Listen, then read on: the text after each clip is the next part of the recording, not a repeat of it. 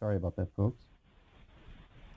Okay, for Tuesday in week 2. Okay, so we still want to cover from week 1 lecture, we want to cover the VOC, or Voice of Customer. And I think that this is starting at, let me just check really quick here. This is starting at slide number 167. Okay? And then we want to talk about 3 things today. We're going to talk about SciPoc, one of my absolute favorite tools and a must-use tool. We're going to talk about DCOM, and I'm going to try and keep this brief. Why? Because like a lot of the stuff that's already been covered, it's very strategic, strategic. How about try strategic, Mark? Strategic. And so I think it'll be helpful to a number of folks in here, but we'll try and make it as tactical as we can by asking the question, maybe how can you use this in your own project? How might you use it in your own project? But clearly there's other ways that you could use it. You could use it in reviewing a project and so forth. But it's a model, just like a lot of these things are. And then we'll talk about data collection. Okay, and these are all, these 3 right here are all week 2. Okay, so that's all week 2 material. All right, so I will feel happy if we get to the end of data collection. I think we'll probably, my guess is we'll probably have a little bit to go in data collection, but that's where I want to be. I've set sort of internal goal to get there. But of course, as always, the class is determined by at least slightly by the pace of the questions that you guys ask. So it's your class. All right. Now, one thing I do want to note in passing: we are going to skip the 3rd section, section 3, in week 2, which is on crafting metrics. Why are we going to skip this? And the reason is really because this is more geared for design and for for what do you do if you have a if you're looking at maybe mining projects for an entire area. What are the sorts of things that you're going to look at, and what metrics would you craft? It's actually very helpful, and I'm happy to walk through it, but we're going to be covering this in the last week. We're going to be talking about some of these things. If you do want to, if you read it over, and I'll point out the slide. There's one slide in there that I think is going to be very helpful to you if you need to be looking at a quality program or Six Sigma program or something like that, process improvement program. There's one slide that I think will be extremely helpful, and I'll let you know what slide that is when we come to it, but I'm not going to cover all of this section. So I'm just going to point that out in advance. Okay, so first thing that we'll do, I think, is to sort of open up the forum and ask what questions do you have about what we've covered so far.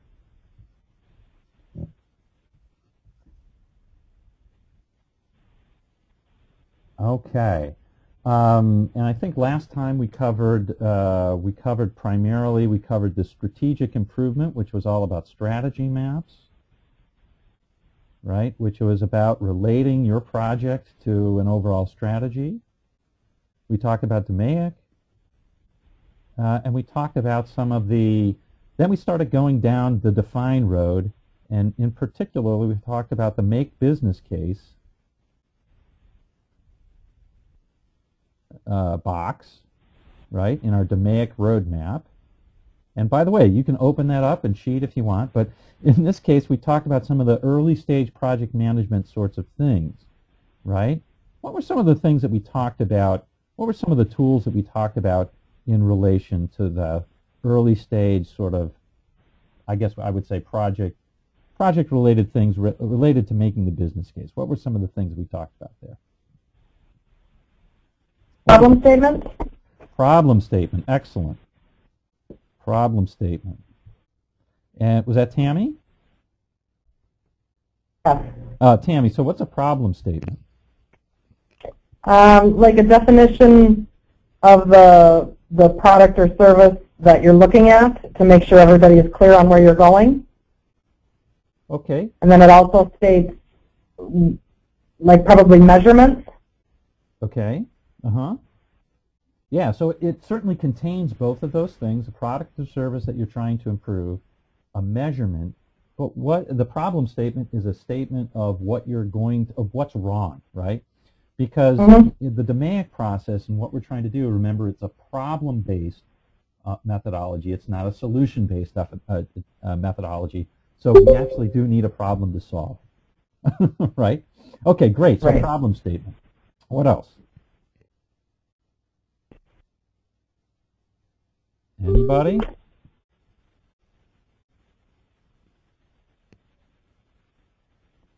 Okay. What does a problem statement go into when you finish it?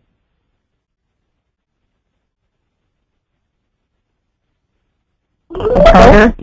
Okay, charter. Got it. Great. Awesome. A charter. So what are some other things that go into a charter? We talked about how important it is to have a charter, and I'm a big believer in having a one-pager, even if you have a 2- or 3-pager as well. What are some of the things that go into a charter? We already talked about the problem statement. That's great. The goal. Goal. Okay. Excellent. And the goal could be a turnaround of the problem statement, or it could be separate goals that are related to the problem statement. Good. What else? The scope. The scope. All right. And that was Steve. And Yes, how are you? Are you snowed in? Yes, I only resolved my technical issues. Oh, okay. All right.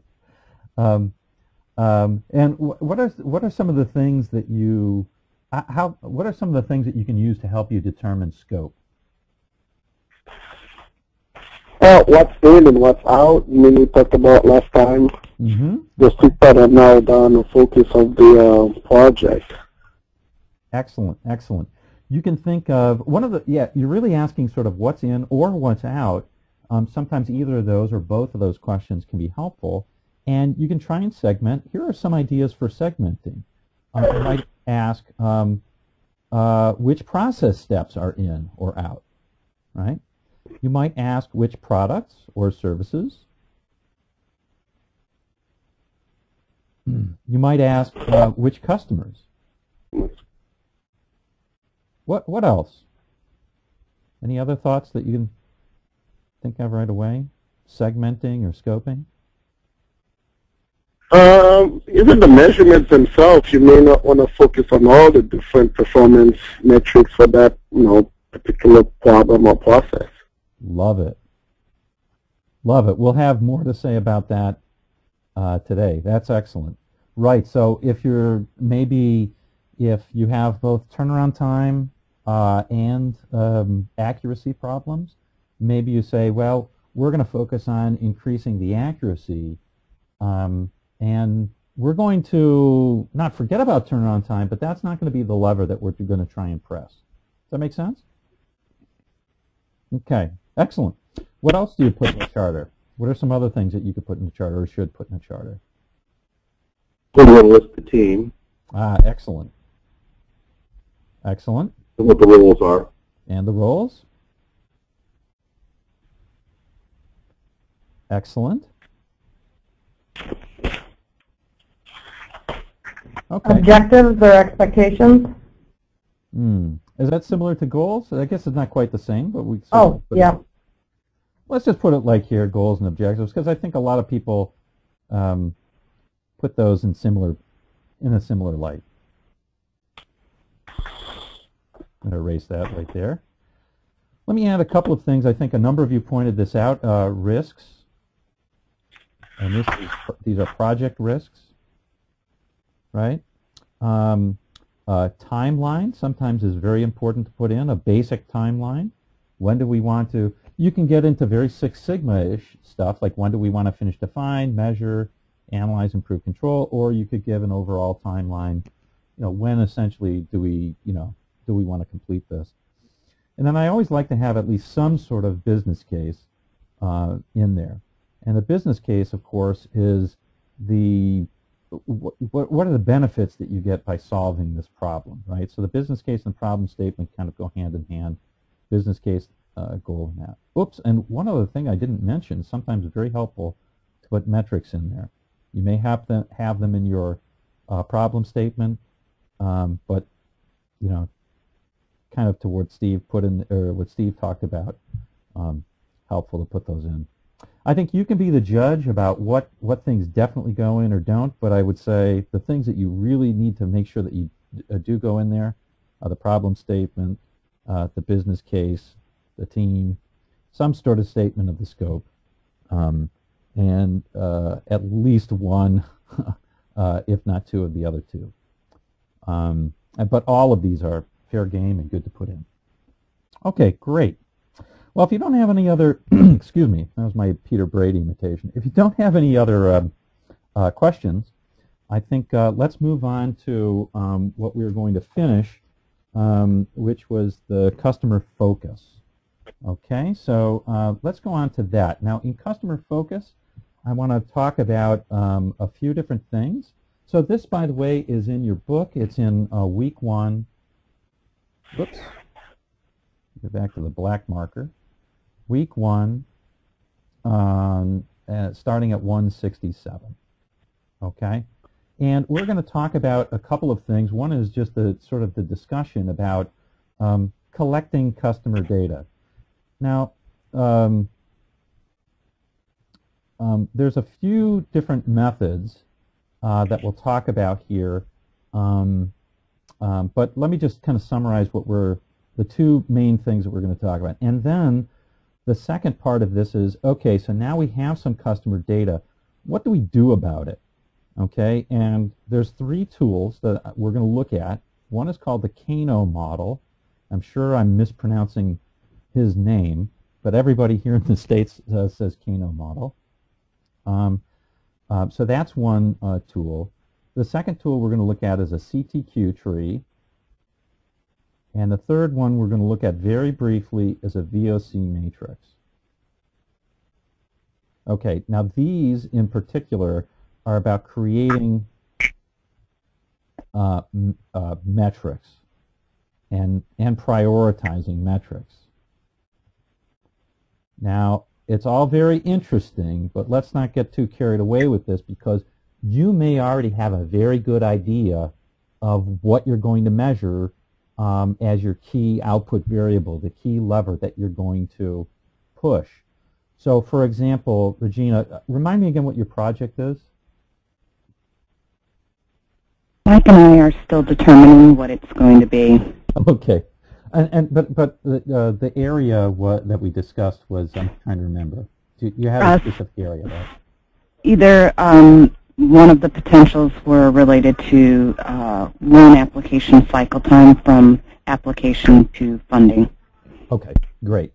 So if you choose that, and you're already looking at, hey, the problem is the loan applications are taking too long with respect to the customer, or with respect to the internal process, you may not need to go through this whole rigmarole of understanding a CTQ tree or a VOC matrix in order to come up with, well, we're going to measure the time between when somebody applies for the loan and when that loan is either approved or rejected, when they learn about whether it's approved or rejected. You may not need that. Likewise, I think, Tammy, in your appointment project, do you have some sort of idea about what metrics you may or may not use to measure, right? Or you may use to measure? Correct. What would be a candidate metric that you have? Determining, well, we have to connect it to commission to the sales force and stuff. I'm sorry, it's breaking up really hard. Yeah, that was a little bit better. So some measurement of what things are going into Salesforce or what things aren't. Is that it? Yes. Yeah. Got it. So you could look at a record, an appointment record, and you could determine sort of what are the defects on that record. Correct. Got it. And that gives you some idea of the quality or the accuracy of that. And likewise, Dan and Steve and John, you're measuring, you're working on the optical tables project. What sort of candidate metrics do you have? Well, I think cycle time is likely to be one of them, just from a throughput perspective. Yeah, got it. Because I'd add profitability to that. Ah, got it. Okay. Yeah, so cycle time and profitability are often related.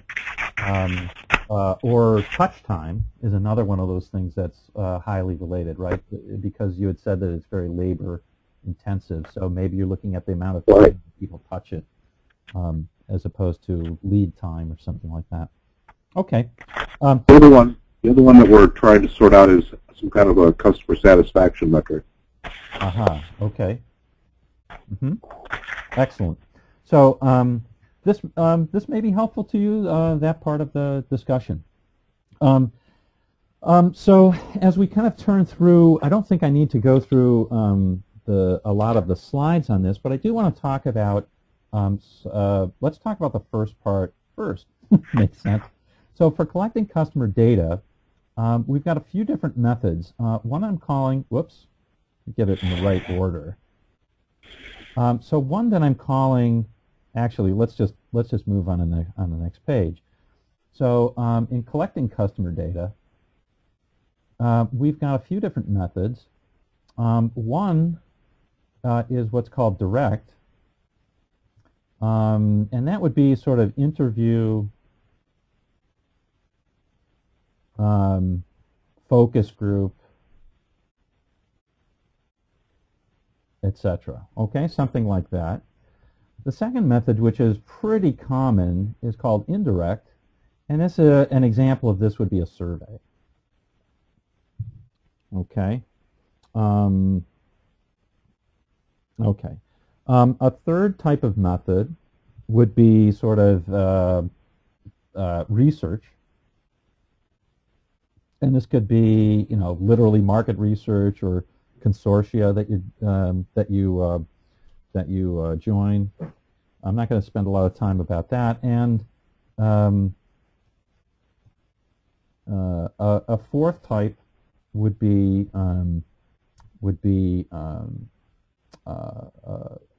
I'll just say, I'm just going to, whoops, I forgot one of them in here, and that was customer complaints.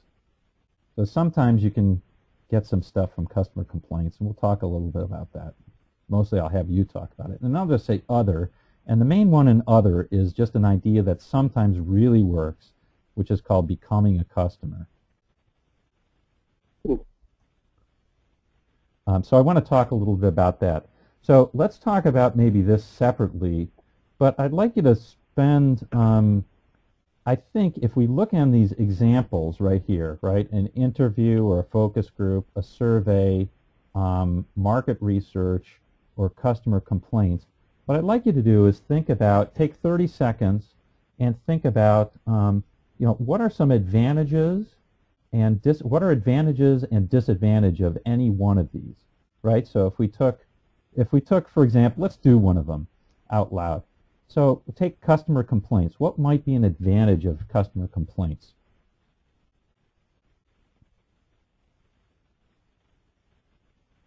Okay. Showing you areas that you might not have thought of. I'm sorry, could you repeat that? I'm sorry. Me? Oh. Yeah. Showing you areas that you might not have thought of, areas you might not have looked at where issues are. Okay, great. Well, what else? So I think it was maybe Dan. It's an opportunity to ask additional questions, so they might give a very generic, I had a hard time with the representative. Okay, so let's talk more about that. Just asking more open-ended questions to get to the root of it versus a survey where they could do a comment, enter a comment like that, and you really wouldn't know what the issue was. Okay, so a customer complaint might be, it gives you an idea of who to interview, right, and what the follow-ups might be. Is that kind of what you're getting at? Yes. Okay, of whom is it to interview and follow-ups? Okay, great. Was there somebody else? We hadn't. The other thing I wanted, my comment with the customer complaint, it typically has to do with a specific case. So, and there might be some, clear data or to analyze or to review. Yes. So it can often be very specific. It can point you directly to the problem, whereas sort of sometimes a vague survey might not get you there, right? Might say, well, it's not so easy to deal. Your product is not so easy to use. Is very different than saying, every time I click into, I go all the way down into this submenu, I have to go all the way back up in order to re-enter a certain parameter. Well, that's helpful. What are some disadvantages? What's a disadvantage of customer complaints? Of customer complaints? It comes too late. It comes too late. Okay. What else? You only hear about the really bad stuff. That's right. You only hear about the real bad stuff. Yeah.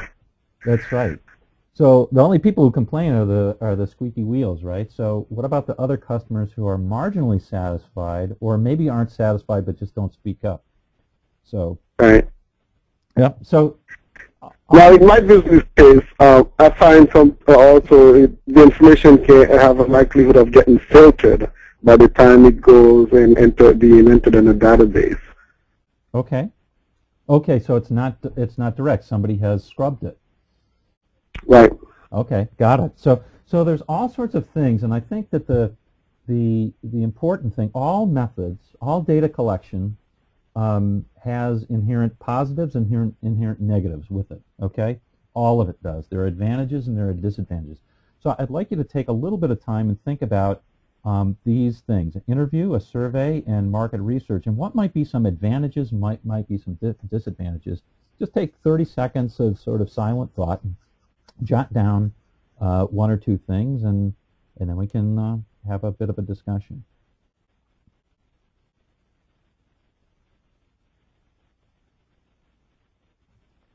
While you do that, I'm going to open up a PowerPoint here.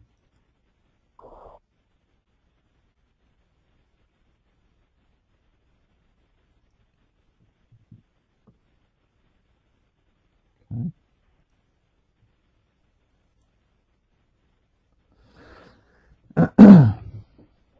Okay. I think you probably have a couple of quick things that come to mind of this. Let's talk about direct methods, interview or focus group. What's an advantage of a direct method? John, did you come up with one? Yeah, sure. The questions by its nature it's more direct. So as you're talking to them, you can adjust and adapt the questions and delve deeper. If it's indirect, for example, if the questions are already set up and sure, so you can't.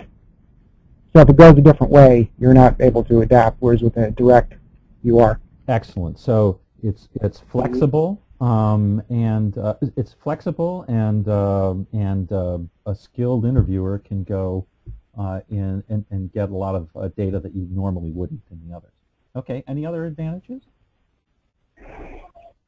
I think it tends to lead to like a frank conversation instead of sometimes you get complaint, you feel like you're getting somebody venting versus if you do a direct interview, it's more conversational and in which you can get more level-headed responses and complaints. Got it. Mm-hmm. Excellent. So there's a richness of the information that you get back. Okay, what are maybe a couple of disadvantages of interviewing? The person you're interviewing might not feel comfortable telling you everything face-to-face. Yeah, so excellent. So, and in fact, there can even be interviewer bias, right? If I ask the question in a harsh way, I might upset you and you might give me zero information. Or there could be things where I ask you questions where, let's suppose, I mean, a few of you have seen me, but if I ask you a question, I have very short hair, for example, and I also wear glasses. So if I ask somebody, how do you feel about people who wear glasses, you might be inclined to say, oh, I like them, or I don't mind them, even if you did really dislike people who wear glasses. All right, so that was a good example, but I think you get the point. Additionally, what if you have to be really careful who else is around? If somebody asks me, say my doctor or something, asks me about my diet and my wife is in the room, I might give a different answer than if she wasn't. So you have to be a little bit careful on that. Okay, great. How about surveys or indirect methods? What are some advantages of surveys? It's cheap. It's cheap per. It's cheap per sample, right? And Yeah. we didn't talk about that, but the cost is very high with interviews. You know, it relatively high. Excellent. What else? It may allow you to standardize the survey questions versus if you do a direct where you may have it, where it's flexible, you may be adapting, you may not get a true, if you want to compare, one customer versus the other, it may not be easily to do that. Right. But with the indirect method, it's more standardized. That's right. It's easier to keep standardized. I'll put it that way. Whenever I do interviews, I certainly have a list of questions, and I tested those questions beforehand, and I want to go through them. But very often, I want to delve more deeply with one person than with another, and I want to adapt. So yeah. So because of that, it's also easier to analyze the data coming from an indirect method. Very often people put it on earlier you mentioned customer satisfaction. There's lots of different scores that people have coming from customer satisfaction or customer satisfaction-like things. Everything from Net Promoter Score to loyalty metrics to straight-ahead satisfaction, 7-point or 5-point scale. So what are some bad things, or what are some things that you got to watch out for in a survey?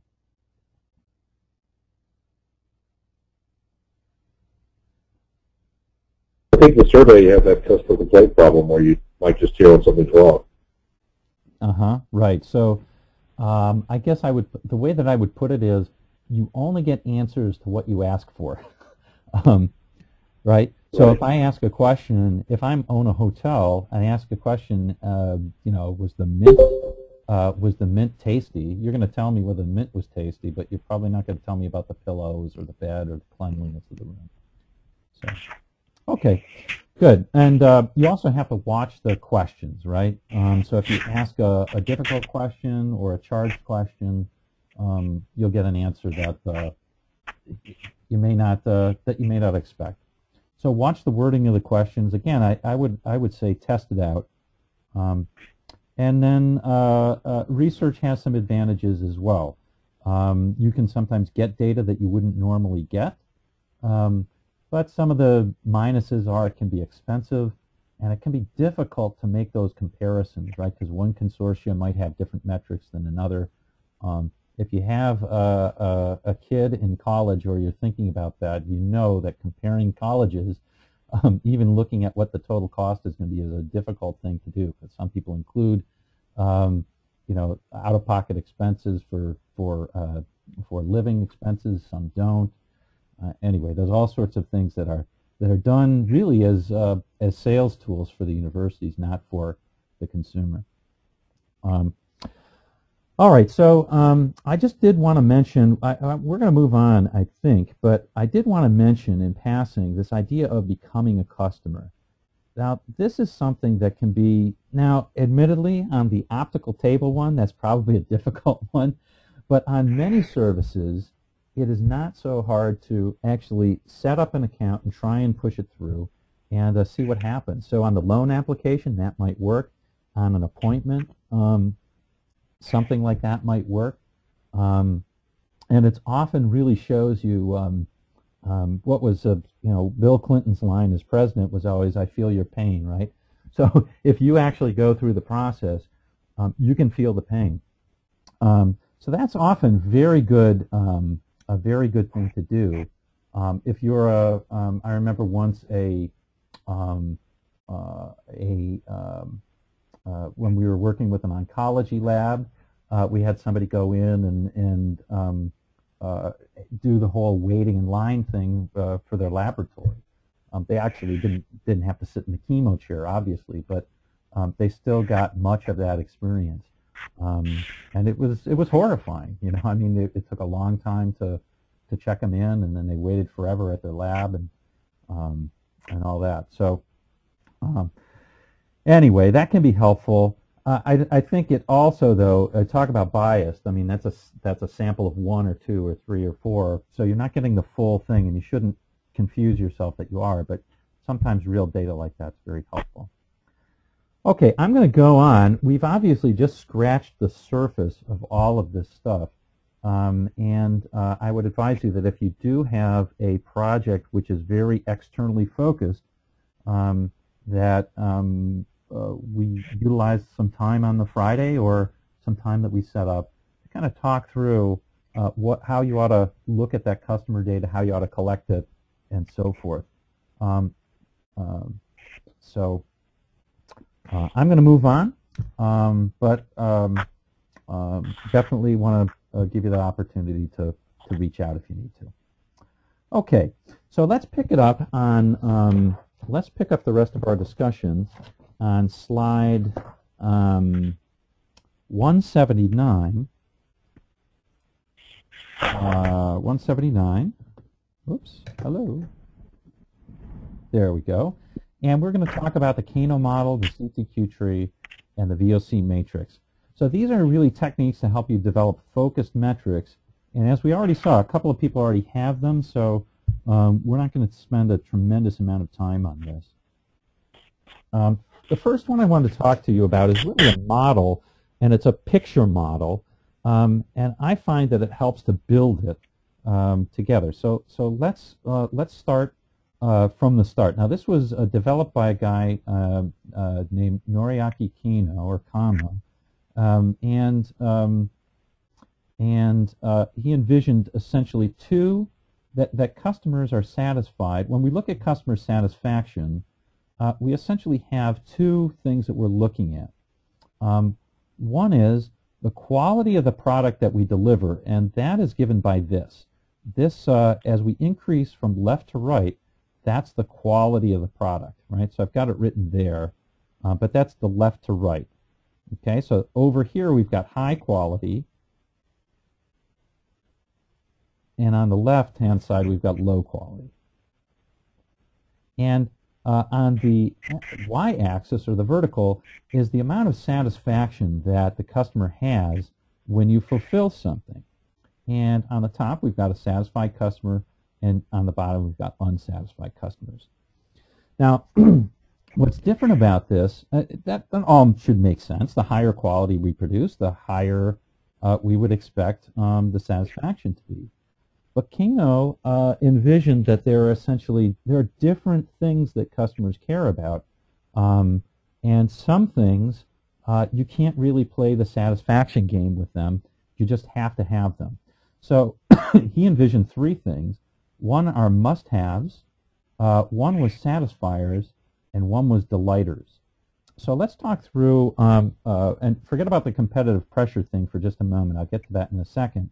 But let me give you an example for this so we can kind of latch onto it and see how it works. So let's talk about a hotel. So for a hotel, if I check into a hotel, what are some things that are must-haves? A must-have thing at a hotel would be clean room. Mm-hmm. Okay. A must-have thing at a hotel would be towels. A must-have at a hotel would be a bed. All this making sense? If I don't have these things, and here's the point: if I have these things, look. If I go into the bathroom and I see that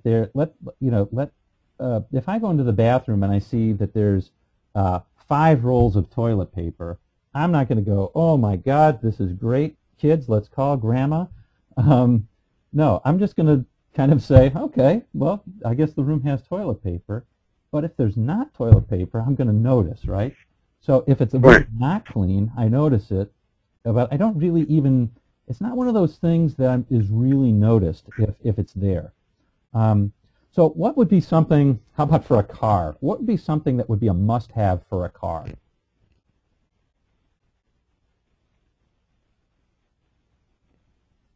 Headlights. Headlights, right. Okay. I'm going to notice if it doesn't have, if the headlights aren't working, right? Or if it only has 3 tires. Now, that's, that's way off on the scale.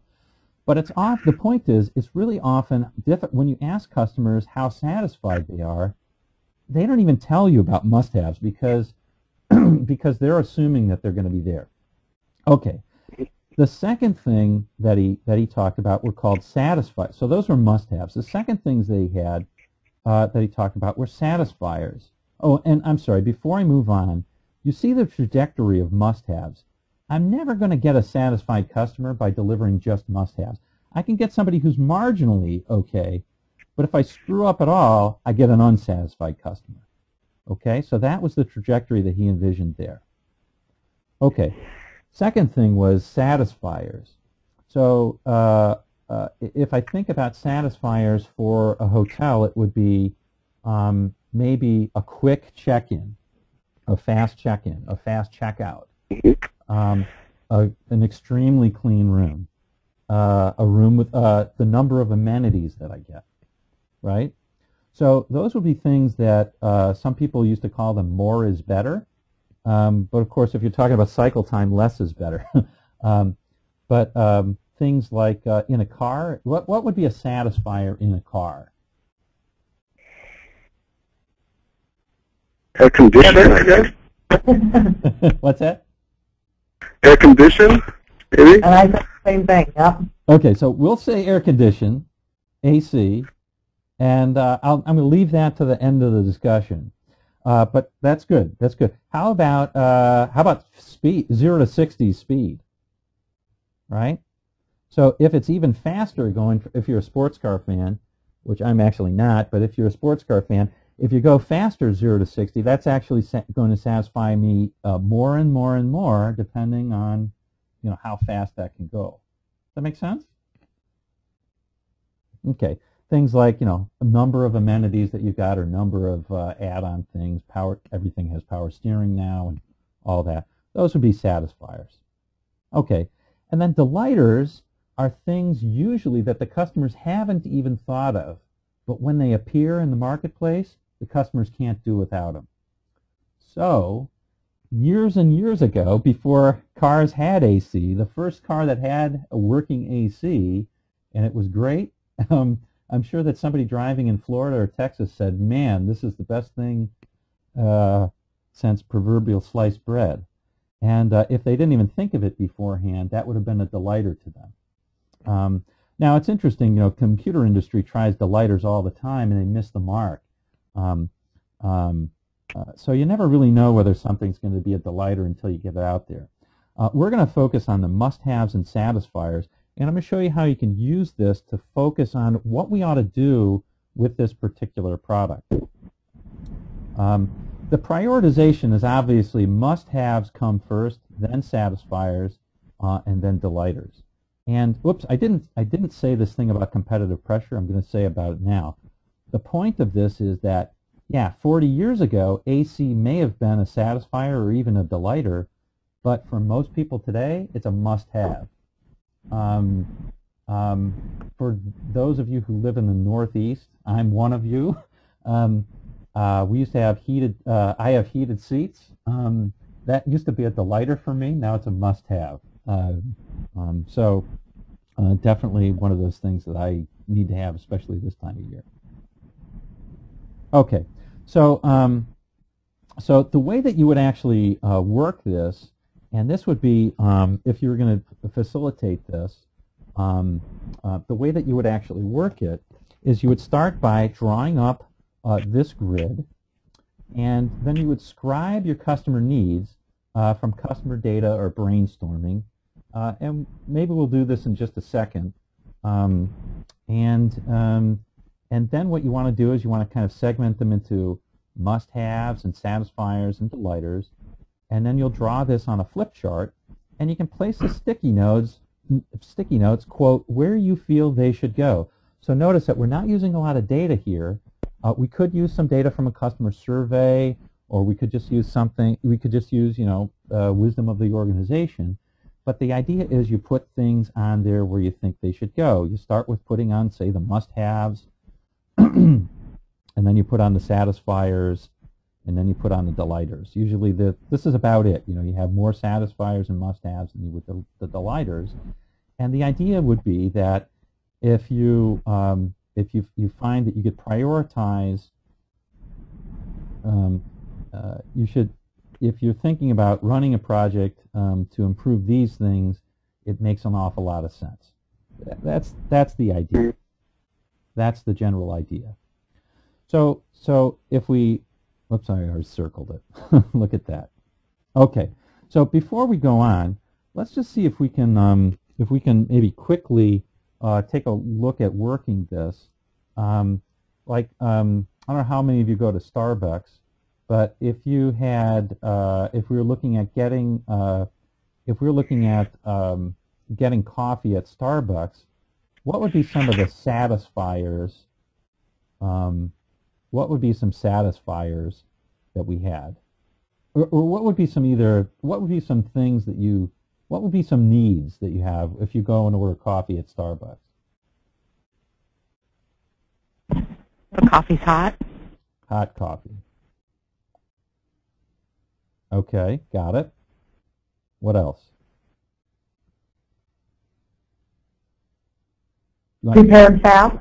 Fast service. Okay, got it. What else?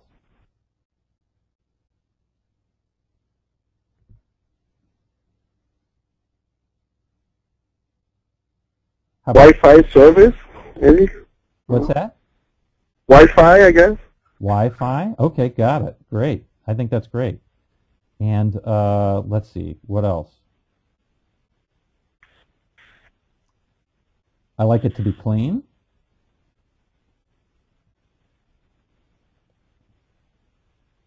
I like Friendly staff. a friendly.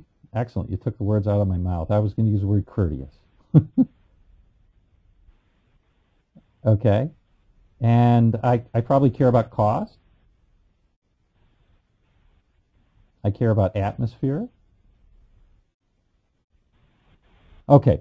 So the idea would be, just to do this pretty quickly, if we've got satisfiers, let's see if I can draw the lines appropriately. We've got must-haves. There's my must-haves. And let's just stick to those, right? I mean, the delighters would be things like, free coffee Tuesday or who knows what, right? We don't even know. But let's just stick to these guys right here. Let's see. I need the coffee to be, let's try this one. What would you say in terms of must-haves or satisfiers? I would say that this is probably a, well, I don't know. I'll let you be the judge. Must-haves, satisfier. So most of the must-have. I think that's important as well. Okay. This we're going to put as a satisfier, and the reason why is because the faster it is, the more it's going to satisfy me. Does that make sense? Yeah. Okay. How about Wi-Fi? Probably a satisfier. I think it's a delightful. Okay. How about clean? Must have. How about friendly? Satisfier.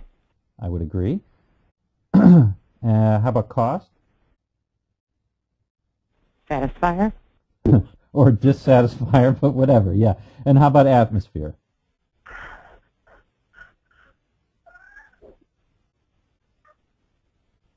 Well, I'll put this was mine, so I'll put that as a satisfier. And you can think of this as noise or comfy couches or whatever, right? Okay, and now the easy thing, or the thing to do would be, like if you had the Starbucks, it would be easy to rate this for your Starbucks, or it would be easy for you or for your customers to say where these different things went. For us, we're going to have to imagine going into a Starbucks and getting service on it. But if we did, where would getting hot coffee be? Just to throw this out, I think that most of the time when I go into Starbucks, they don't have a problem giving me hot coffee. They're pretty good at it. So since they're pretty good at it, that's where that would go. Does that make sense to folks? Okay. How about clean? Where would you put Starbucks on clean? This would be super clean. This would be very dirty.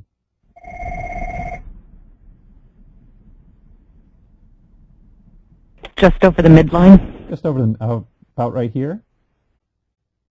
Yes. Okay, great. So again, it doesn't matter. There's obviously no exact, and when you have more of these, you get an idea of how to spread these things out. Remember, this is sort of a relative. Thing, and we could do the same thing with. I think you get the gist of this. You could do the same thing with the satisfiers. The atmosphere is usually, in my, I'm just going to put my opinion up here, okay, guys? Atmospheres in Starbucks, usually okay. Friendly is usually somewhere down here, I think, right along with price. Clean usually seems pretty reasonable. And fast, I don't know, about middle of the road. So this would give you at least some idea about, if you wanted to satisfy customers more, what you might want to focus on this. And of course, the idea is you focus on the things that you're not doing well, not the things that you focus on doing well. This isn't a be-all and end-all analysis, but it's helpful to kind of give a picture, because then when others look at it, it can be communicated pretty quickly as, yeah, these are the things that we're going to go after because these are the things that we don't satisfy the customer needs very well on, and we can do a lot better. That's the whole idea of the Kano model. Okay, what questions do you have on the Kano model? We're good? So just to get this right, on the Kano model, yep. you pick, I guess, a topic, for lack of a better word, right, and then brainstorm what the must-have and the the satisfiers and the delighters are, and then place them based on actual or perceive. That's right. Is that correct? Yes. Okay. That's exactly right. And if you use sticky notes, you can do it pretty quickly directly onto a flip chart or onto a virtual flip chart, which is, I think, something that we can actually do. We're going to do today, but we won't do it in Kano. All right, excellent. So Kanos can sometimes be pretty useful. Another thing that can actually get you kind of down to the nitty-gritty of actually developing a metric is a CTQ tree. All right. So you know what? I'm gonna take a moment here. We're gonna talk about VOC matrix, but I want to point out one slide to you and one specific part of a slide as we go to this. So if you turn to slide 186, I want you to mark this or something like this. Here is a way that I have found that is very effective at brainstorming and finding sort of customer needs, whatever those are, whether they're Kano analysis, things that you put on the must-have satisfiers or delighters, or there are other things. And it's exactly this. You ask a specific question, and the specific question is a high-quality blank is one that is blank. And so for the optical table project, you'd say a high-quality optical table is one that is. Or if it's a transaction like the appointment, a high-quality appointment is one that is blank. And if you ask And it's important to ask the word is, because if you ask the word has, you get features. If you ask the word is, you get characteristics, and that's kind of what you want. So, for example, a high quality, if we're talking about just the coffee at Starbucks, and I ask the question, a high quality cup of coffee is one that is blank, you would give me answers like what? What would be a fill in the blank? Hot, tastes good. Hot, tasty. What else? A high quality cup of coffee is one that is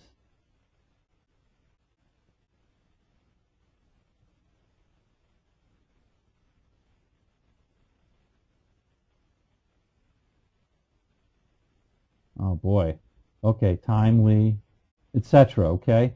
So if you ask these about most products or most business products, you very often get similar sorts of answers, and you get and some of those answers are things like well, let me just what if you took a real business product? We've been talking about cups of coffee, but let's take a real business product, like I don't know, an invoice, okay, a customer invoice. And believe me, we're going to get to CTQ tree in just a second because this is related. Okay, so if I took a customer invoice and I said how about a highly satisfactory? We'll change this word in just a little bit. A highly satisfactory invoice is one that is,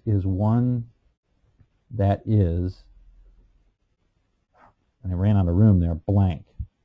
Okay? What would be some of the adjectives that you would put in there? A highly satisfactory invoice is one that is blank. Easy to read? Easy to read. Excellent.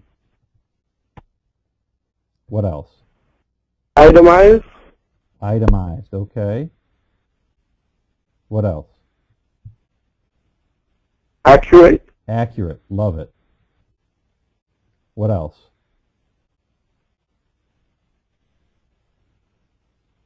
Timely. Timely, love it. What else?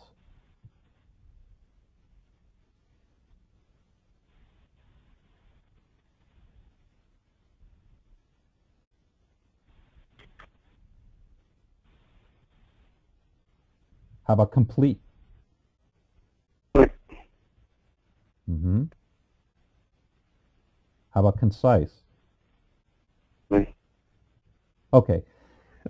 Point I wanted to put in here, and by the way, you can put in you can try other types of services or products, and you find that a lot of times you get these sorts of very similar answers.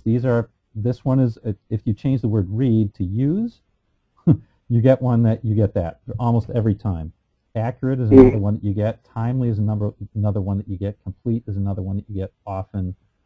Reliable, if you talk about, these are service products. If you talk about real products, you also get things like reliable, safe, stylish sometimes. You're talking about a car or something like that. So those are some of the things that you're going to get often. But just remember this question, because if you put the word is there, you start to get real characteristics, and then you can break down those characteristics into things that you can measure pretty easy. But if you start with has, you start to get, you ask directly about the features, and it can lead you down a certain path maybe too quickly. All right. Now I'm emphasizing this a tremendous amount, and the reality is in a design project, this is super important.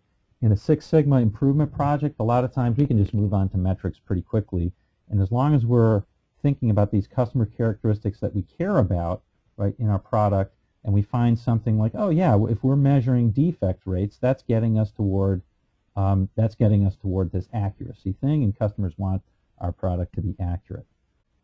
If we look at on-time deliveries, yeah, that's dealing with the timely one, and we're good with that. The customers really care about that. If we're looking at sort of the number of phone transfers that a customer has when they typically call, the average number of phone transfers, we're getting at, you know, how easy is our call center product to use for the customer. Okay, so if we start from there, is this making some sense, guys? Hope so. All right. If we start from there, now let's talk about the CTQ tree. And by the way, we could have done this with the Kano example as well, and that would have been a good one to put our stickies on. If we start with the customer CTQ tree, what a CTQ tree does is it just starts with that customer characteristic. Notice that's not a measurement yet, and we just kind of ask the questions until we get a measurement. We say things like, well, how would I know this particular invoice is easy to understand? And I might go as Regina said. I might say, well, it's easy to read, which I didn't put on here, but or I might say it fits on one page, and that might already be a measurement for us. So we could stop there. I can tell whether it's easy to understand because it fits on one page. I'm not saying it's a good measurement. I'm saying it could be. How about accuracy? Well, I know if something's accurate if the calculations are correct, or if very few items are estimated, or if blah, blah, blah. And you can keep kind of drilling down into that until you get an answer. Okay? Hopefully that makes sense to you. So that's why it's called a tree, is because there's lots of different branches to it. The idea is you don't have to take all of these, but if you're trying to develop something that's accurate, make sure that you have something that on the bottom is measurable. Like I can say how many items are estimated. I can count that, right? So that can tell me something about the accuracy. I can actually check to see whether the calculations are all correct and measure that. So that's something I can actually measure for accuracy. Okay? So that's what a CTQ tree is. I think since we're where we are on the time, we're a little bit behind on this. I think what I'm going to do is I am going to move past the VOC matrix, which is something that is a wonderful tool for a design project, but we're going to be covering lots of different matrix methods. And I'm just going to go quickly through the way that this works. If you don't get it, I would encourage you to call up on the Friday and I go walk you through an example. We're just going to walk through the example that's in the slides, starting at slide 86. Just like 186, just like in the previous one, we're going to start with developing the customer characteristics. That is, what are the things that the customers care about, like easy use, timely, accurate, concise, complete, relevant, things like that. And we do that by asking a quality blank is one that is blank. Okay? All right. We would start by putting those VOC attributes over here. So this could be timely or whatever. Here I've got it's a service of putting new tires on my car, and these are the various attributes that people had. Okay? So you start by putting in the VOC attributes and what the service is. And what we're going to do is we're going to relate these on the left-hand side, the VOC attributes, to our measurements that we could make. And we're going to score them and prioritize them. So again, I'm going to go quickly through this, and hopefully it'll make some sense. And if not, you can ask me a question now, or I can go you through an example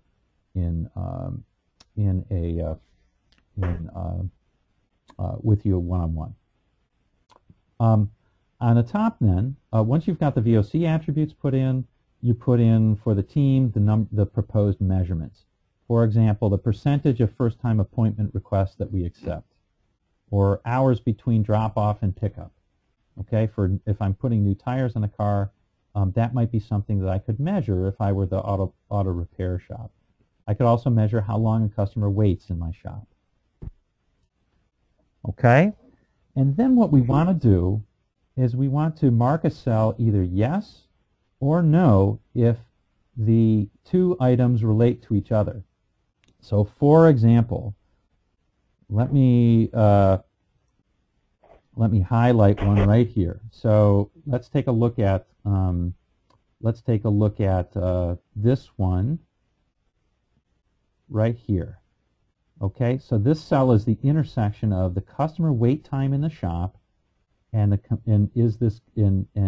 customer wants it completed quickly. Does the customer wait time in the shop relate to whether we complete the job quickly? The answer is yes, I believe. Most people would agree that this is a good measurement, or it's certainly directly related to this particular VOC attribute. So if I measure the customer wait time in the shop, it will give me some idea about whether we complete something quickly. So that gets a yes. Whereas right here, it gets a no, because if I look at how long a customer waits in the shop, is that an indication of whether we have completely explained the service to them, or clearly explained the service to them? You should only put in things where the entire team feels that it's directly related, and those all get yeses, and the ones that are not related get no's. And that's basically it for the tool. It's a pretty straightforward tool. At the end, you can simply count all the yeses. And this is a very simple matrix, and basically it gives you the better candidates for the ones that take care of more VOC attributes than others. So it's just a way of bringing clarity in terms of what things are measured. The other thing I will point out is it also tells you if there are attributes that you don't have any measurement. Look at this. These rows right here show that there are no measurements that are related to those quality attributes. So if we care about the clarity of the bill and how courteous we are, we're not measuring anything with respect to that. Okay, so a VOC matrix kind of puts everything on a page, which is helpful, which is pretty helpful. Okay, so pretty straightforward tool, I think. But again, there's a lot of moving parts. There's the left-hand side, there's which are the attributes. There are the proposed measurements, and there's how they're related to each other, and the score. Okay, and the score is just the sum of the yeses. This one has 7 yeses. This one has 6. There's no weights between the attributes. Okay. So we're going to get this as a homework, but now I want you to take, and we're going to get that one as well. I want you to take a minute and write down in your views what are the key takeaways of this section that we covered. Remember, it's a vast subject. We just scratched the surface. We talked about how to collect data, what some of the advantages and disadvantages were, and then we talked about 3 tools. We talked about Kano analysis. We talked about a CTQ tree very briefly, and then we talked about the VOC matrix very briefly. So take a minute to write down what are the key takeaways of this section, and then we will go into week 2 SciPoc.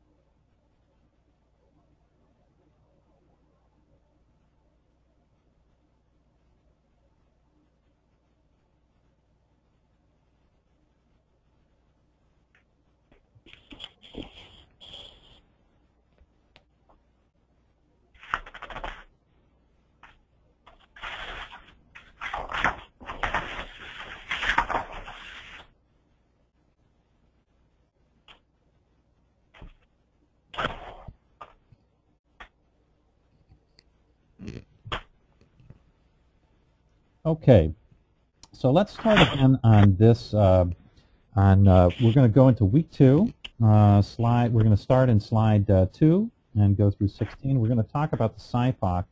We're going to talk about the SIPOC tool. Now, for those of you who have covered this before, who know what a SIPOC is, that's great. And for those of you who don't, I think I'm just gonna put it out there. SIPOC is one of those things that is extremely valuable to a team to do. The artifact is sometimes helpful, but it's definitely helpful to build the artifact. Okay, and I want to put this in perspective. If we turn to slide 4, which is our DMAIC roadmap, here's where we are right here. We're talking about building the macro map. We just talked about linking to the customer. We've talked about the business case. Now, if we look at sort of those 3 pillars, remember, Six Sigma is about making life better for the business, making life better for the customer, and the methods that we use are process methods. So we're using process methods to make things better for the customer and for the business. The SIPOC is the first time we start to bring in the process into all of this picture, right? So it's really important in terms of making the rubber hit the road. Okay, there's all sorts of things. Instead of going through the slides, what I thought I'd do is let's do an example of one together, and that'll help you understand sort of how something gets built and what some of the advantages are, and we can kind of talk about what those are as we're doing it rather than going through slides. I think that will probably be more helpful. And I also want to show you something because I know at least one of the, well, I know at least 2 of the companies have lots of different branches all over. So one of the modern problems of a black belt is dealing with the fact that you can't get everybody in the same physical room very often. So let's do one virtual. We're going to do a virtual, excuse me, we're going to do a virtual SIPOC. So like I said, a SIPOC, let me just actually, I'll tell you what, I am going to do one slide. I don't know where my slides went. There they are. I'm going to give you one slide and show you what it looks like. Here's what a SIPOC looks like. First of all, it's an acronym. It's an acronym for suppliers, inputs, process, outputs, customers. Okay? SIPOC. Okay? So it's a relationship map that helps you understand all sorts of things. It helps you relate your process, that is what you do, right? What you do, to the customers. This is who you do it for, and how you measure what you do, right? What do you produce? And on the input side, it says what are the things that you need to make this process go, and who supplies those things. So it's a relationship map that helps you understand all the things that you need to know about the process and whether or not and how it aligns with the customers. Very helpful in that regard. Okay, so so that's what a SIPOC is. Let's go ahead and let's build one. Like I said, let's build one for a certain process, and the process that I'm going to suggest that we build one for is the process of,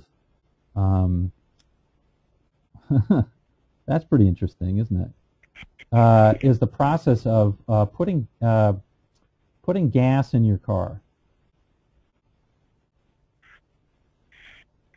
Okay? So for this, I'd like you to, we're going to actually facilitate and do an actual SIPOC in here, the SIPOC for that. The way that I do a SIPOC is I start with the P. Okay, so we're going to start from the process.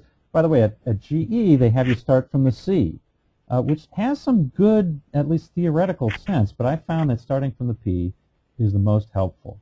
or it produces the best results. So let's start with this. And what I'd like you to do is you tell me what the first step is. So take 15 seconds and write down the first step of that process. Okay? Oops, that was not supposed to happen.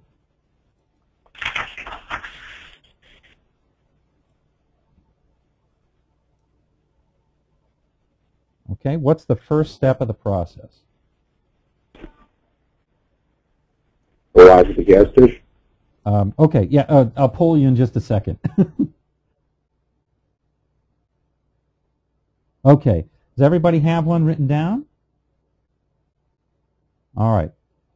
Okay, so now let's go through. So let's see. So Dan, what was your first step? To arrive at the gas station. Arrive at gas station. Okay, excellent. Let's see. Regina, what did you have as the first step? Mine was very similar. My first step said drive to gas station. Drive to gas station. Okay, great. Now, I'm going to be a little bit facetious here. Does driving to the gas station happen before you arrive there or afterward? It happens before, right? Yes. Okay, yeah, this isn't rocket science, guys. That's okay. All right, let's see. How about Steve? What did you have? Figure out the payment method. Figure out payment method. You sure you're not in accounting? Okay, excellent. All right, that's an interesting one. I'm going to leave it over there for just now. Okay, let's see. Tammy? Mine was pull up to the gas pump. Okay. And John? I also had drive to pump. Drive to pump. Okay. Okay, got it. So it seems to me that if we sort of arrange these in what happens first sort of methods, that we get something that looks a bit like this. Pulling up to the gas station happens a little bit after you arrive at the gas station. Drive to pump is kind of a catch-all, isn't it? So it's almost like this. Would you agree? And then the figure out the payment method, who knows when that happens, right? That may be somewhere up here or maybe somewhere else. But let's just leave it in here for just a moment. And Steve, you've produced something which is difficult to handle. Because Sorry. Yeah, that's okay. It sometimes happens this way. This is just something. That you often have where we'll make these in scope or out of scope decision afterward. The point I want to drive home is this is something really, really simple, right? And yet we may have.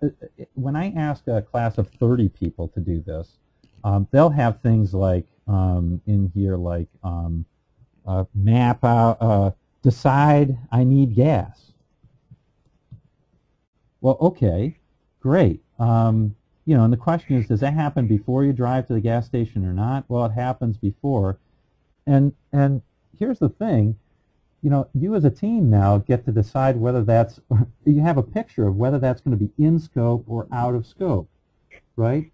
So this helps bring the team together on, what are the things that really, what is the essence of what really happens in this process, what's in scope, and what's out of scope, okay? So let's just say for the moment, okay, I wouldn't necessarily do this so easily in a real, if I were really facilitating this, but let's just say for the moment that deciding I need gas, that's out of scope. The whole driving there, that's out of scope. And driving to the gas station, let's just start with arriving at the gas station. So this is everything that happens when we arrive at the gas station, right? So whether we pull up afterward, that's there. I'm going to leave these two over here for a moment. And for the folks that I just eliminated your stickies, I normally would not do that so quickly. I apologize. Okay, now let's do the same game, and it's going to help if you write it down with a pencil, because then you'll have it exactly. Let's do the last step. How do you know when this process ends? Now that we've defined the beginning, how do we know when the process is over? What's the last step of this process? I'm going to make some sticky notes, pre-make them.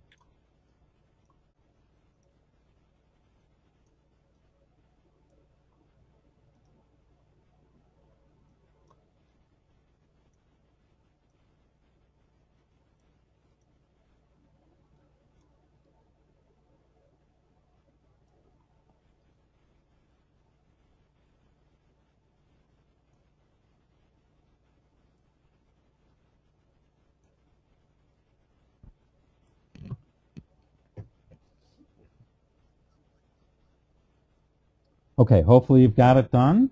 Let me go in a bit of a different order. Steve, what was the last step in this process? To drive away. Drive away. Okay. Let's see. John? I have drive away as well. Drive away. Okay. Let's see. Tammy? Leave the gas station. Okay. Regina? Get a receipt Oh, okay. or print out the receipt. Got it. And Regina?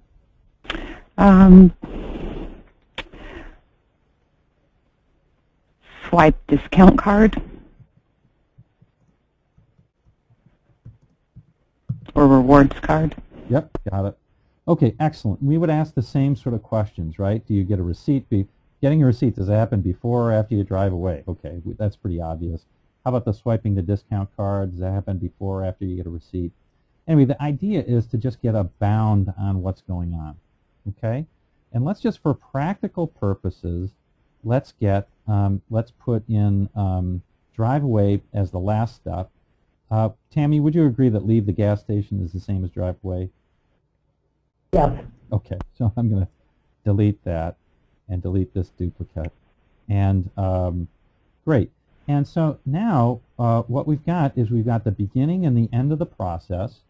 Okay, and what we can do, oops, I'm going to put this under my P now. Oh.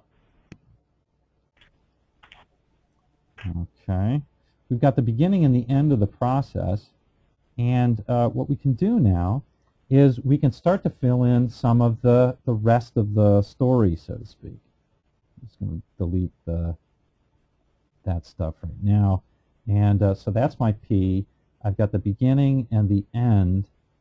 Let's now talk about, let's now move this direction. Okay, so let's now move this direction, and let's talk about what are some of the outputs. So unlike these right here, which are verbs, these are verbs, right, or verb-noun combinations. What are some of the outputs that we would have from this? Now, outputs, I want to put, oh, these should be nouns, sorry. These should be nouns. And what I want to put here are things that are tangible, right? Or I can put measurements. Measurements are okay too. What are some things that are outcomes or outputs from this putting gas in the car? You don't have to overthink this. You can just shout it out. Receipt. Receipt. Okay. Oops, a receipt. What else? Full tank? Full tank. Got it. What else?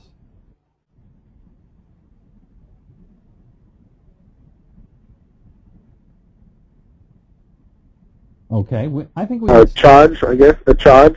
Okay, a charge. Okay, a money transfer or something like that. I think we're okay. Let's not overthink this. With your processes, however, you're probably going to get lots of things. Now think about everything that sort of comes out from the back end of the process. Okay, if you think about going through this entire process and what comes out, that's, I think, the way to think about it, right? So people could say receipt, full tank, maybe the time, the turnaround time. Remember what I said were measurements you can also put on here if you want. So measurements or nouns. So I think we're good on that one. And let's not overthink this, okay? Let's see. Let me get, this always seems to be coming up, so I am going to remove that. And there we go. Okay. Now let's move on to customers. So notice we're going from the center to the right. So customers. So this is actually very simple. A customer is anybody who receives one or more of the outputs. If they don't receive an output, at least one, they are not a customer of this process. Okay? All right, so once we have the outputs, we can write down the receipts. So the customers in this case are me, right? The person who's pumping the gas tank. Who else might be a customer here?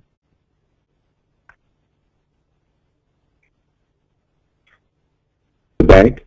The bank, excellent. Who else?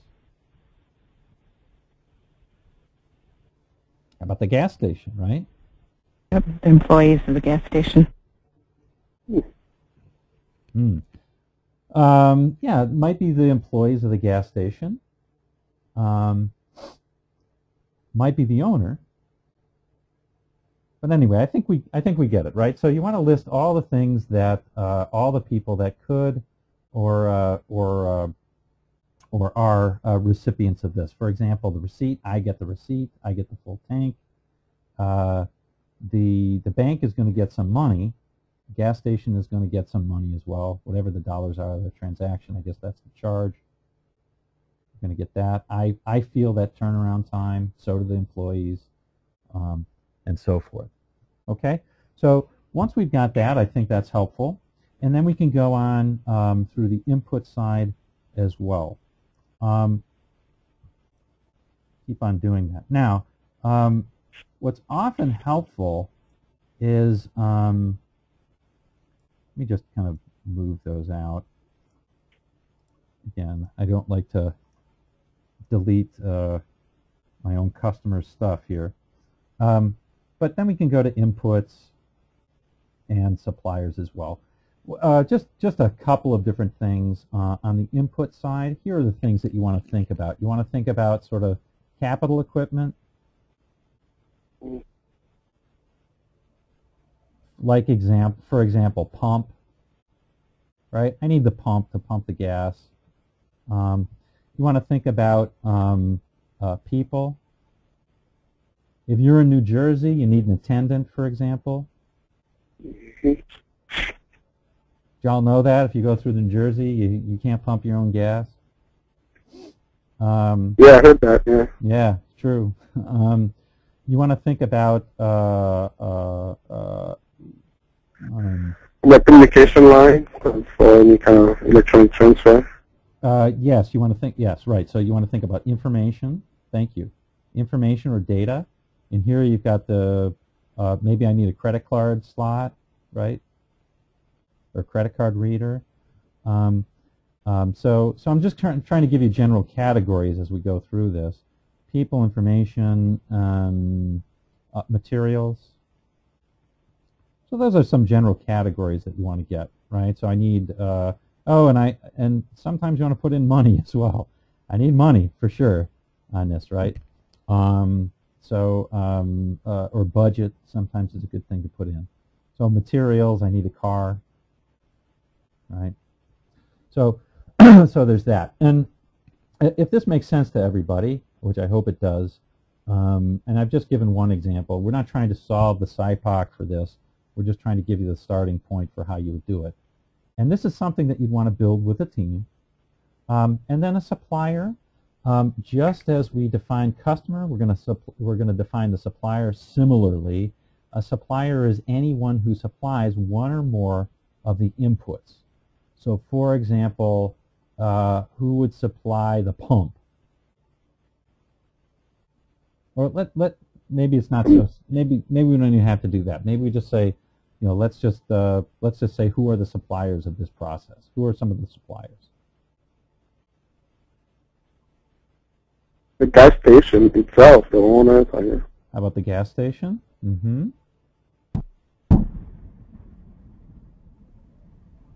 How about the oil company, or the gas company, or whoever, the petroleum, if it's Shell or whatever?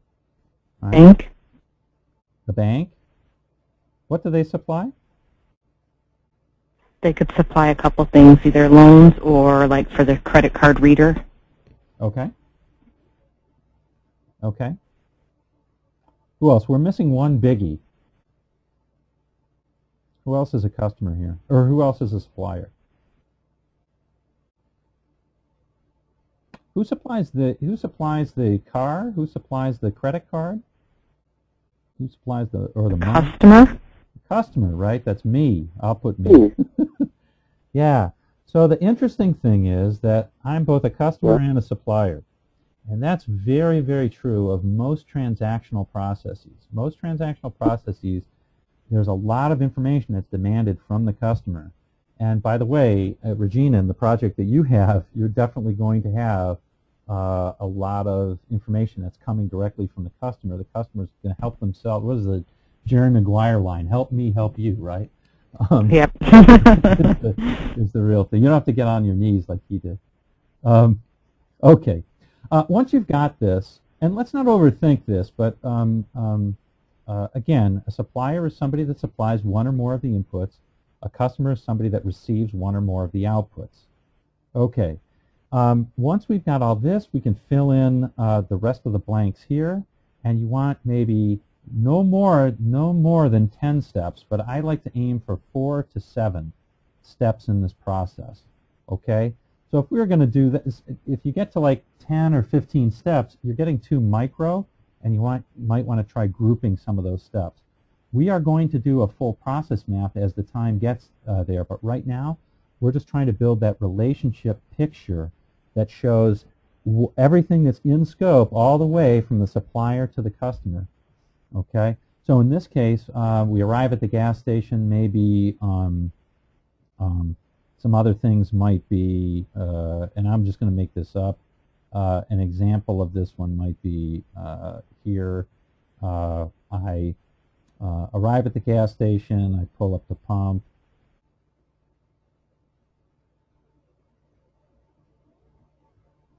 I swipe, I pump, and I drive away. Or I pump, I pay, and drive away. Okay?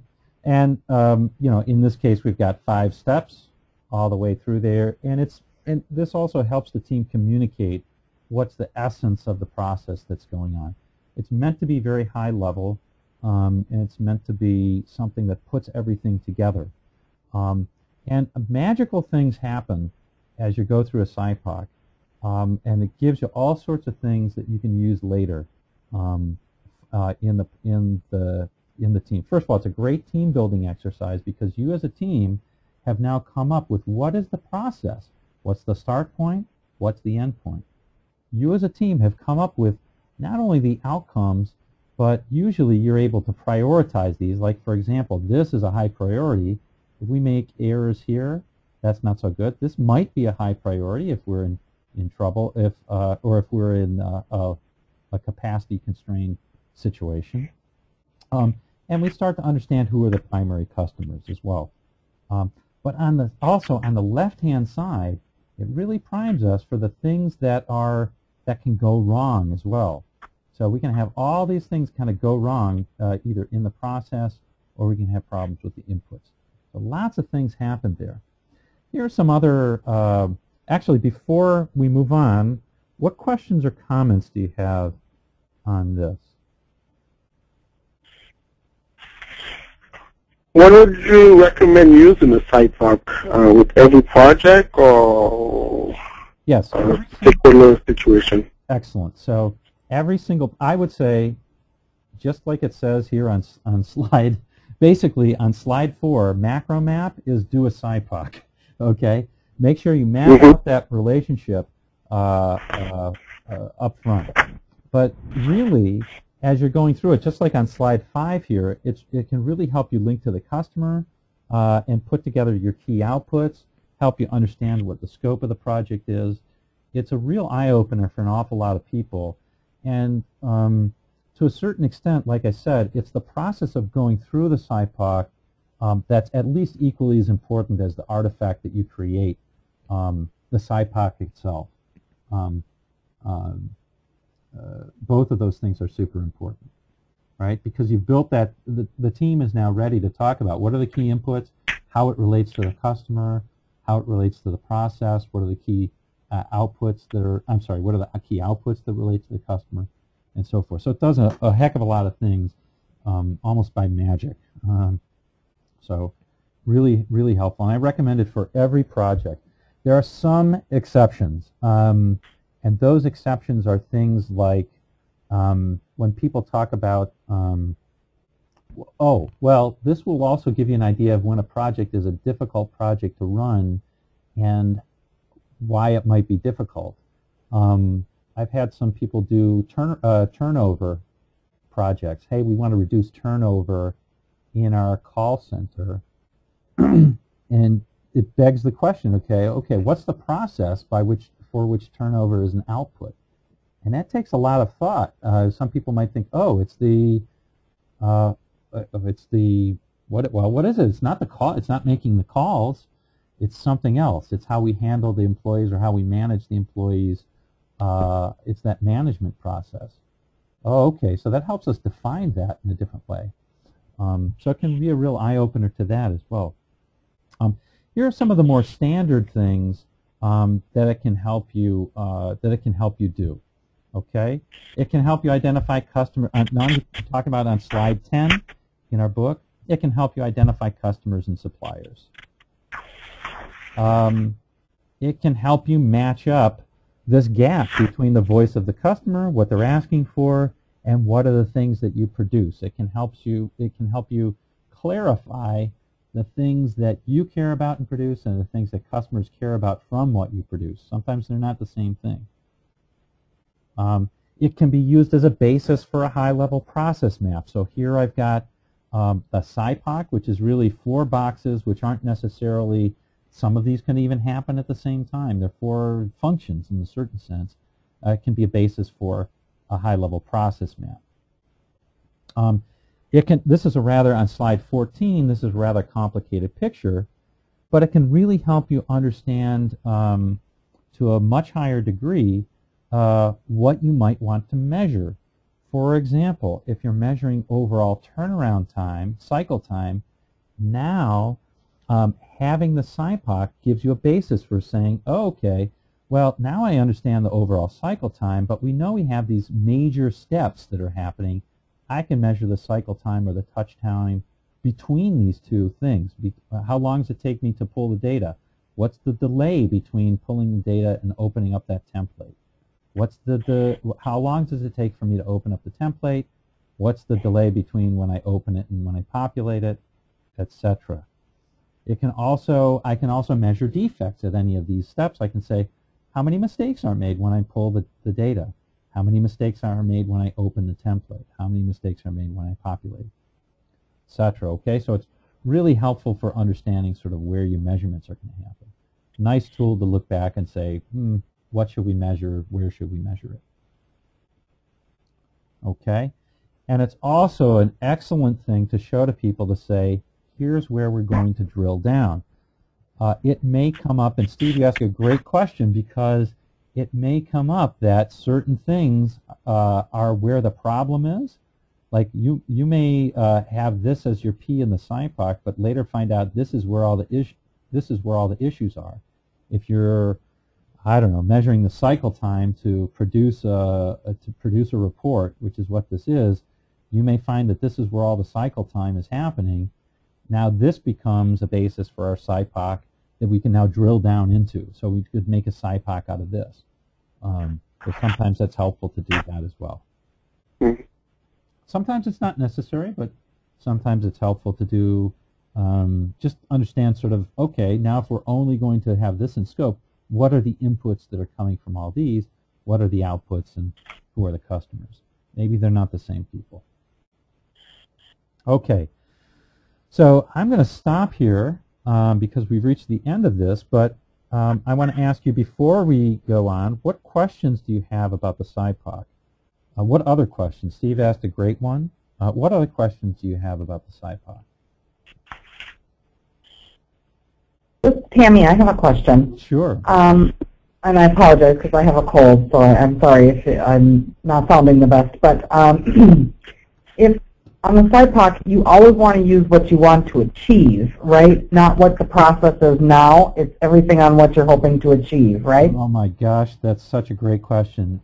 The answer to that is no. You should be doing the as-is process. Okay, it's what we do today, what we currently do today. Okay. In a design project, you still also, by the way, do a SIPOC. A SIPOC is great for a design project, and then it would be what you want the thing to look like. But right now, we want to do what the as-is process. So thank you for bringing that up. Today, we want to do the as-is. Up until we actually, up until we're really in the late analysis phase, we want to be looking at the as-is process. Great. Thank you. You bet. What other questions do you have? That was another excellent one. Okay.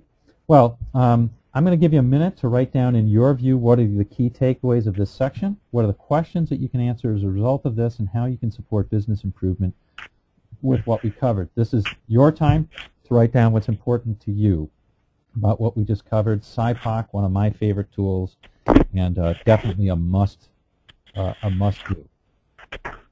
As you're thinking about that, I also want to point out that sometimes, even though this is a great tool for a team, it's not always necessarily the greatest tool to put in the presentation because it can be very complex. When somebody looks at it for the first time and they don't know what they're looking at, it can be kind of complex. So if you do put in a presentation, you might want to think about simplifying it greatly.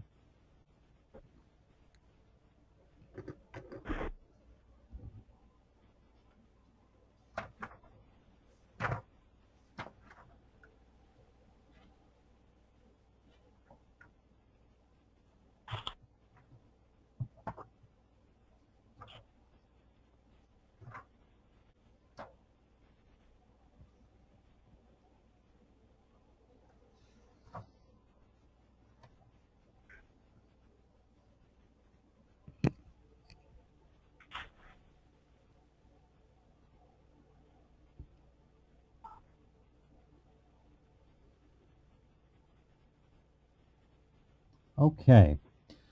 Well, we are going to move on to something that is not covered in many Six Sigma classes. We're going to cover something called DCOM. And this is the first in I guess in an installment of things that we're going to talk about and have you discuss in separate readings. And we'll also bring it into the lectures a couple of different times throughout. This is one of those times. And it's all about behavior. Here we're going to be talking about the behavioral aspect of Six Sigma. Obviously, one of the things that we talked about the last time was DMAIC, right? DMAIC. The C stands for control, but really we want to think about how sticky are the changes that we're going to make. And that involves, as Dan and others said last time, very important thing to get right, and that's the change management. So this is kind of the behaviors come into play very strongly in that. If you can make all the process changes you want, they can be perfect and wonderful. If you design a process such that it's going to punish the people who are processing it or who are acting out in that process, it probably isn't going to work. And when I say probably, I mean almost assuredly it won't work. So DCOM is one of the first steps in that. It was developed by a friend of mine who was an early mentor of mine who unfortunately has since passed away by the name of Jim Hilgren. And what he did was he was at a company called Chevron. He was a consultant there. And Chevron asked him to look into what made, from a behavioral perspective, what were the things that made top quartile oil companies he went out and he did a study of all or of a broad swath of companies, so it applied to more than just the oil companies, and he found that that the top quartile companies were all doing these things well. And DCOM, unlike DMAIC, is actually a very, I think, straightforward acronym, and I think you'll find I think you'll find that it's pretty clear.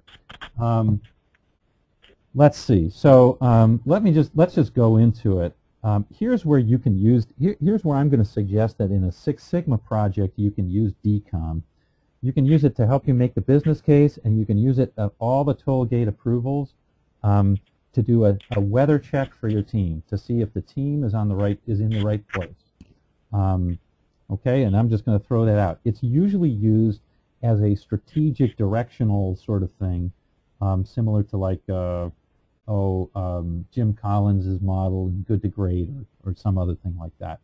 So I'm going to take you through it, and I'm going to give you but think about, you could use it on your team by essentially polling your team to say, how are we doing on these various aspects? I think you'll get it right away. So I'm not going to belabor the point. The key in all of this is that I don't think this is controversial at all, but behavior is really a key driver of performance. You can have a great business system, you can have everything great, but if your people don't follow through on the behaviors that are conducive to getting great results, you're not going to get great results. Many companies, I don't know if most, I don't know if that's correct anymore, but certainly many companies focus when they manage on results only. We already talked about how process is one of those ways of looking at how you get the results. It's a key thing in DMAIC to search for that cause and effect, to understand why we get results. Behaviors are one of those places where we look. Okay, so and I don't even want to go on to why we need to do this. Okay, so first thing to do is to think about there's behaviors, there's metrics, and there's sort of states of being if we're looking at this, and sometimes people get them wrong. So instead of just asking you guys, I think I'm just going to kind of walk as we go through it. If we think about metrics,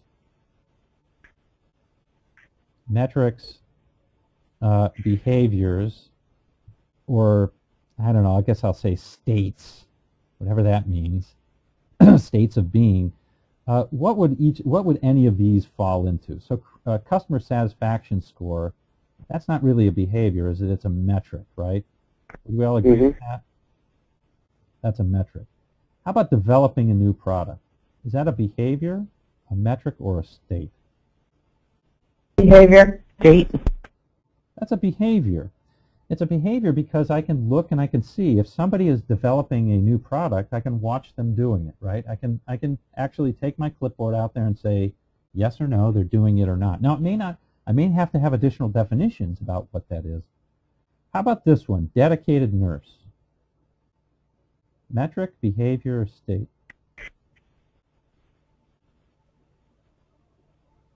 Non-behavior. Behavior. Can I see somebody dedicated nursing? I guess the point is I can say, hey, that person is a dedicated nurse, so I could turn that into a metric, but it's not really a behavior. I can't watch somebody be dedicated nurse.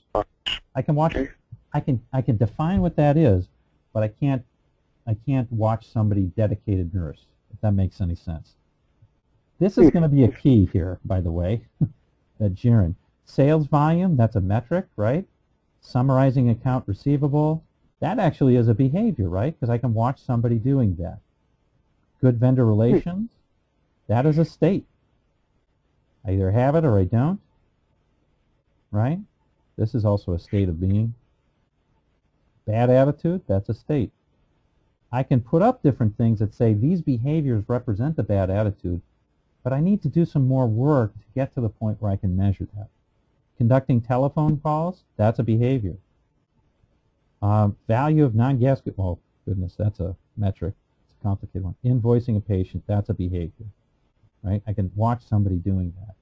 And the key is usually this right here, that ing. When I see an ing, those are behaviors. Again, I don't want to belabor this, but it's just something that we should get used to. If we can see it happening, then we can put a measure on it. Then it's a behavior, and we can put a measure on it. We can say if somebody's doing it or not, in theory. Okay. So now that we've gone through that, let me go over this DCOM model, and then I think we'll call it a day. I guess I'll move. I'll stop and I'll say, what questions do you have on this? Are we comfortable with this? Okay. Let's assume that's okay. So here's basically what the DCOM model is. Okay, the DCOM model is an attribute for large scale. Does a company have these different things? Does it have direction, or a team? It could be applied to a company, a team, or it could even be to an individual, although it's not usually. Usually you're talking about a company or a team. So it was originally applied to a company and asked, does the company have direction? Do they have a consistency of purpose? Do they have metrics that are customer directed and match that purpose? The second thing is, do they have competence? Do we have the right people, and do those people have the right skills to be able to do this? There's one other aspect in here that I want to just mention when we get to talk about it directly. Third thing is, do we have the opportunities? And this usually refers to, do we have the authority? This is another, do the right people have the authority to do what they need to do? And then finally, do we have the right motivations in place? Do our folks really, do we want to do what we have to do? Is this motivating to us? Okay, so if we think about a Six Sigma team, all of these things I think should make a lot of sense, right? Do we have direction? Now think about this. Do we have direction? Are we solving the right problem? Do we have competence? Do we have the right people on the team? Do we have the SMEs, the subject matter experts, who are going to help us get to the root causes? Do we have good project management? Do we have a black belt that can execute? Do we understand how, I didn't say this under direction, but do we understand how what we're solving this problem also helps our business, right? What's the economic value of solving this problem? Do we have the opportunity? Is this a team that when we come up with solutions, they're going to let us try the solutions out? Do we have authority to make these changes? And then finally, are we motivated to do this? Is this doing the right thing? Is it something that we want to do for the business? Is it something that we find personally motivating? And so forth. Again, I think that all of these are pretty straightforward and all make sense in the real world. We can go through all of these different things, like under direction, do we have a consistent vision? Do we have consistent values that support that vision? Do we have measures? But I think most people kind of get this viscerally, what's going on. But again, I'll let you look through these different things. Competence can be not just technical skills, but it can be management skills, it can be interpersonal skills. And I mentioned this last thing, this economic literacy. Do I know how what I do affects the company's financial performance? Opportunities, and this is one of those things that's very much related to. In the first lecture, we talked about how everybody talks about making data-driven decisions. Those are only effective if the people who really know and understand those decisions can act those out, can actually make those decisions, have the authority. People talk about empowerment. I think that's what we really are talking about when we're talking about an empowered company. It's somebody who has the authority to make decisions at the appropriate for their appropriate level of expertise and responsibility. All right, and motivation. I think we already get that. And here's just a summary of what all those things are. And I think this is sometimes helpful if we talk about a team who has direction, has competence, has opportunity, but no motivation. We might call the team sluggish. If we talk about a team that is has direction and competence, but no opportunity, and they are motivated, we call them discouraged, right? That can be very discouraging. If we have a team that is competent, but is not has no direction, no opportunity, no motivation, call them ineffectual. If we talk about a company that has competence, opportunity, and motivation, but no direction, we talk about them as confused.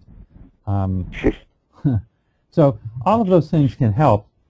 I'm going to suggest, since we've hit sort of the top of the hour, that we leave this for next time, realizing that we're probably a half hour to 45 minutes back.